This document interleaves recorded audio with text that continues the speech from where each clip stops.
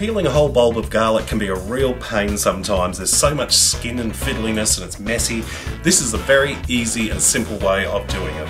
First, turn it over and then just press down on a chopping board, like so, and all of the cloves will be separated. Place it all into a large mixing bowl. Place another bowl on top. Now, here's the fun bit. Basically, we're just going to give this a real good shake for about 10 seconds. Remove the bowl.